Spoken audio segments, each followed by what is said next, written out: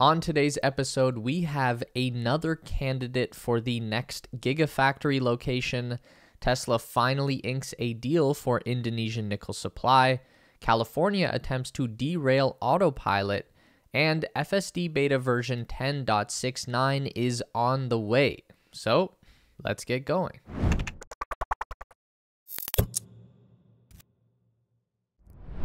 We have two major signs coming up in the past week that have pointed towards Canada as the next location for a Tesla Gigafactory.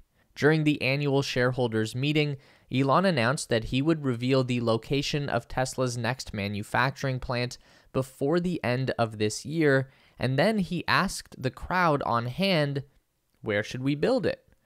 Obviously, people yelled a bunch of random stuff and there was just an inaudible noise, but Elon said, "We got a lot of Canada. I am half Canadian. Maybe we should." I don't know how many people at the meeting in Austin, Texas actually said Canada, but further investigation into public records from the Canadian government reveals that Tesla has been actively lobbying with the provincial government of Ontario as recently as July 2022. In Canada, all companies must publicly disclose their lobbying efforts with the government. So, a quick check by website Electric Autonomy Canada revealed that Tesla is actively engaging with Canadian officials on the subject of an advanced manufacturing facility.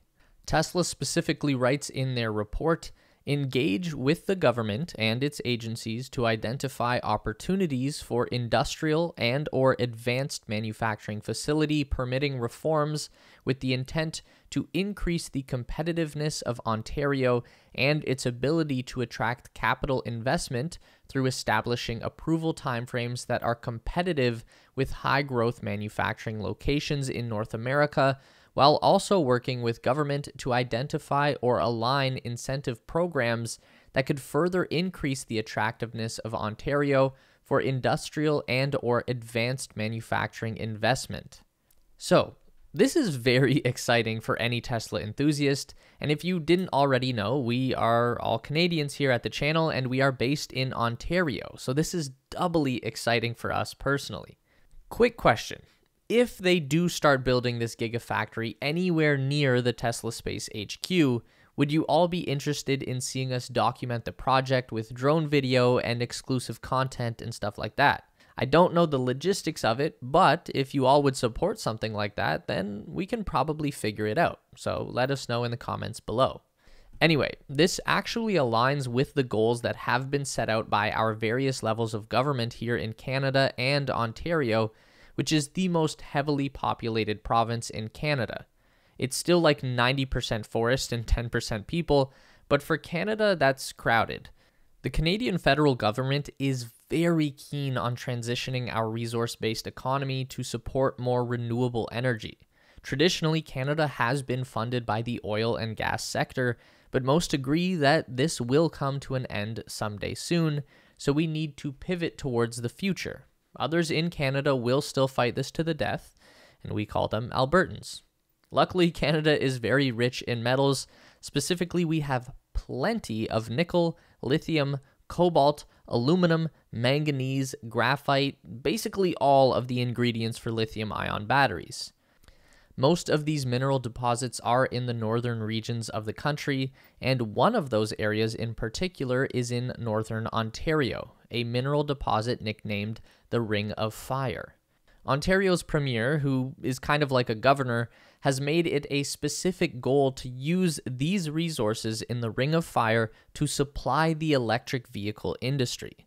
That is this guy, Doug Ford. If you remember Toronto's infamous crack-smoking mayor, Rob Ford, that's his brother. He's kind of like a Wish.com version of Donald Trump. He's fine, it could be worse.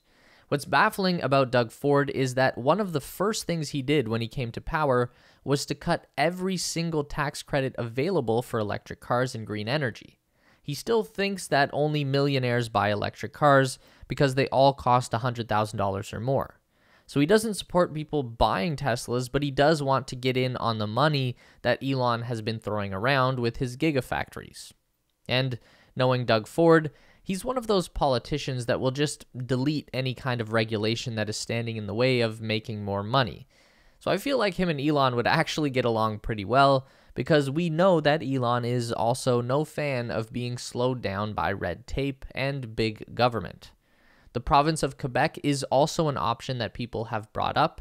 That's French Canada, but they just introduced this crazy new law that basically says you're not allowed to speak English or do business in English in Quebec.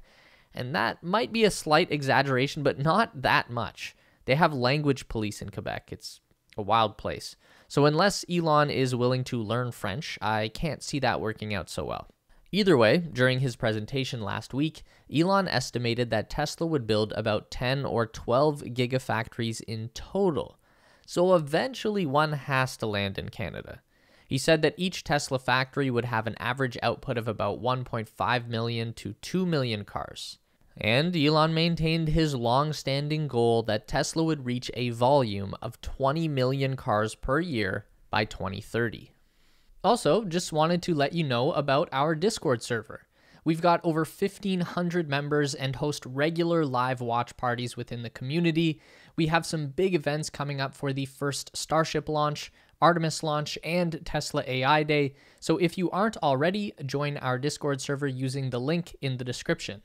For the first time in months now, we have news out of Indonesia. And it seems that Tesla has finally reached a deal with the South Asian country for the purchase of their nickel metal to the tune of about $5 billion US.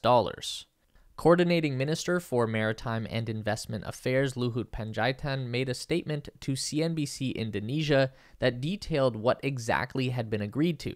Specifically, he said that Tesla has signed a 5-year contract with some nickel companies based in Morowali, a regency in central Sulawesi province. The nickel purchased is reportedly and unsurprisingly intended for use in Tesla batteries. The Indonesian minister continued to say, "We are still in constant negotiation with Tesla, but they have started buying 2 excellent products from Indonesia." And constant negotiation seems to be the important bit here. This deal is specifically about the products Tesla has agreed to buy, but the Indonesian government seems dead set on becoming a major electric vehicle production hub. So, much like Canada, they're likely to keep pressuring Tesla and other EV producers for more business. This is a very important deal for the economy of a small nation like Indonesia, and this seems to mark the beginning of a boom period for the country. We're still pretty confident that this also becomes the future home of one of those dozen or so Tesla gigafactories. In an unexpected turn of events, the US state of California has taken a drastic move to pressure Tesla on their Autopilot and full self-driving features. The stakes are high and deadlines are short. So this is another case of someone complaining that Autopilot and full self-driving are misleading names for what the driver assist features actually do. And sure, they probably are, but it's called marketing. Anyway, California's Department of Motor Vehicles has come out swinging this time with not one, but 2 filings with the Office of Administrative Hearings, claiming that Tesla is falsely promoting those systems as autonomous. The goal here is that the DMV wants to force Tesla to change the names of their features, and the company has just 2 weeks to submit their response. The problem is that the DMV wields a significant amount of power here, and if they aren't satisfied with Tesla's decision, they can temporarily revoke Tesla's license to operate as a vehicle manufacturer and auto dealer in California, which is currently the home of Tesla's most productive car factory, so that would be bad. Elon Musk has announced that the next major update for Tesla's full self-driving beta software version 10.69 is coming on August 20th. Okay, it's not actually going to be version 69. He's talking about the update to version 10.13, which has been a very long hyped and significant update that we have been waiting on for a while now. This update is supposed to bring a host of improvements to how the semi-autonomous cars handle unprotected left turns, pedestrians, cyclists, and even animals. What's really interesting is that Elon specifically said on Twitter last month that users outside of California will see the most improvements with 10.13. So this would insinuate that Tesla is now incorporating a lot of new training data collected by the expanded user base that entered the beta testing pool for the first time earlier this year. This is said to be the last incremental update before we reach FSD Beta 11, which is when the software goes to a single stack. That means all of the improvements made in FSD Beta will finally be unlocked during highway driving. So far, the cars just revert back to regular FSD when they enter the highway, and Beta is only active on city streets. With all of these new improvements functioning on the highway, Tesla should essentially reach a level 4 autonomy level of capability in that environment. Don't forget to give this video a thumbs up today if you liked it. That is so important for getting our content out to more people. If you enjoy the content, then you'd probably also enjoy our weekly newsletter, so sign up with the link down below at theteslaspace.com. A huge thank you to all of our Patreon supporters who are listed on the screen now. You help us make the best content we can, and we really appreciate it. Thanks for watching, and we'll see you in the next one.